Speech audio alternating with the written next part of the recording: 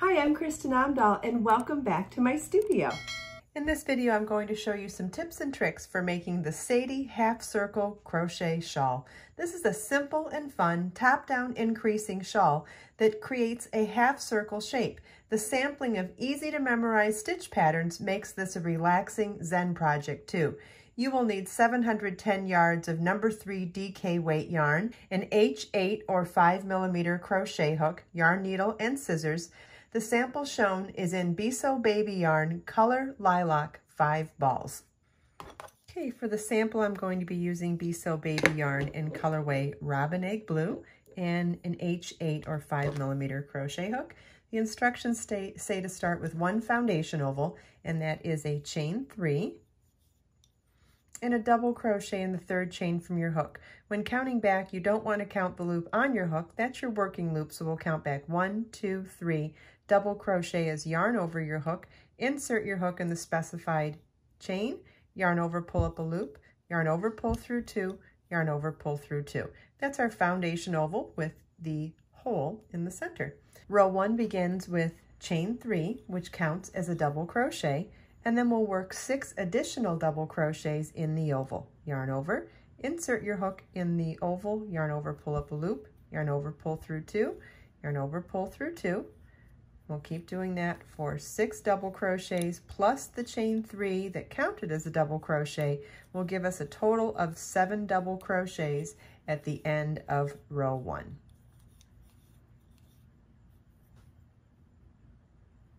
And this is what your work should look like at the end of row 1.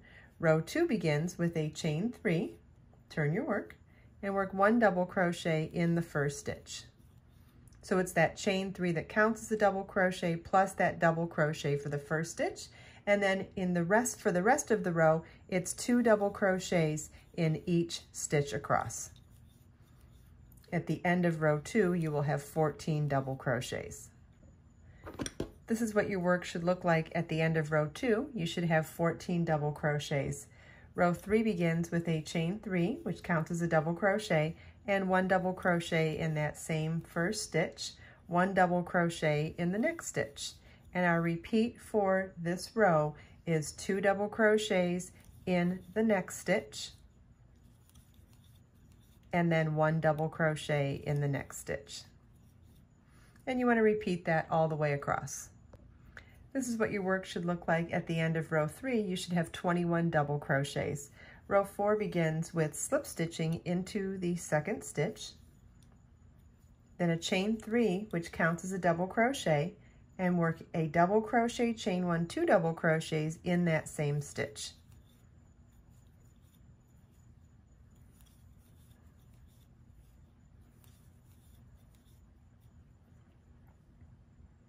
Chain 1, skip the next 2 stitches, and work 2 double crochet, chain 1, 2 double crochet in the next stitch.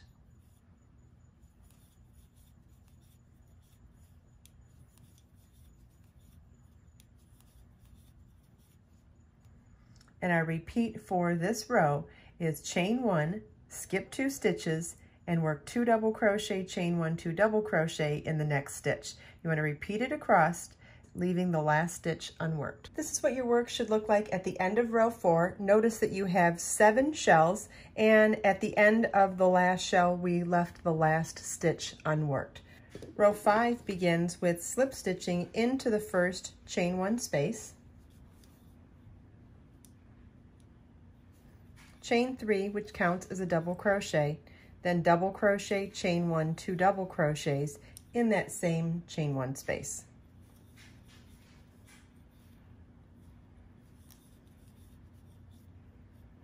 Chain 1, then 2 double crochets in the next chain 1 space,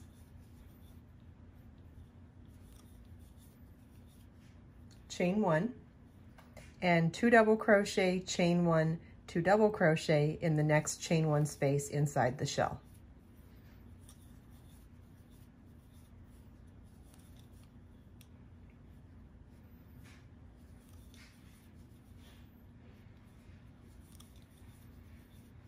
And so our repeat for this row is chain 1, 2 double crochets in the next chain 1 space, chain 1, and then 2 double crochet, chain 1, 2 double crochet in the next chain 1 space inside a shell. You want to repeat that all the way across.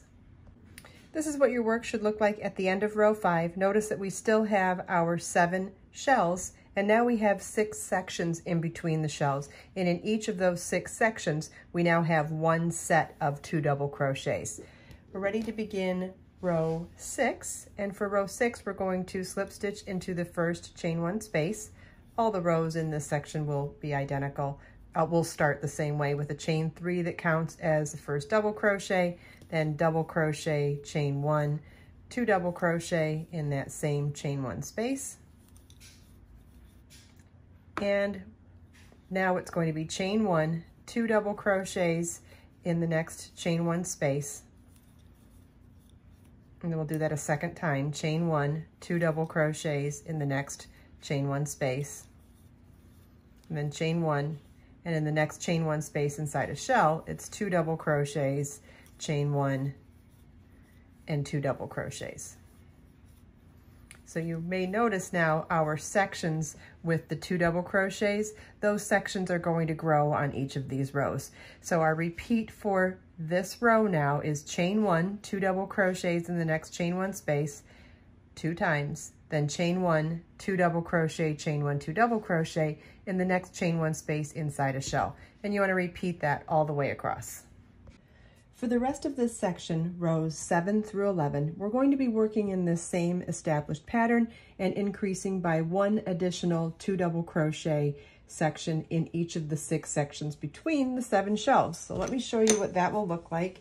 As you can see here, in between the shells, we have 1, 2, 3, 4, 5, 6, 7.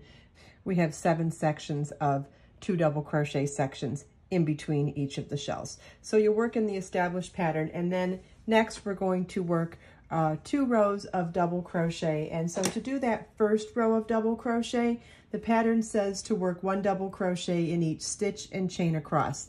What does that mean? So we'll start with a chain 3 that counts as our double crochet. Every time you see a stitch, you work a double crochet in it. Every time you see a chain 1 space, you work a double crochet in it. Okay, so in each stitch and each chain across, you work 1 double crochet. There's a chain 1 space, so that's a double, 2 doubles, and then the chain 1, a double. And you want to repeat that all the way across for row 12. This is what your work should look like at the end of row 12. You may notice that you have some ruffling at this point, but don't worry, the shawl will flatten out quite a bit at the end of the next lace section.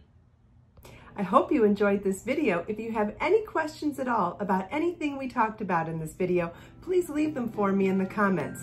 Let us make time to create, share, and inspire today and every day. I'll see you in the next video.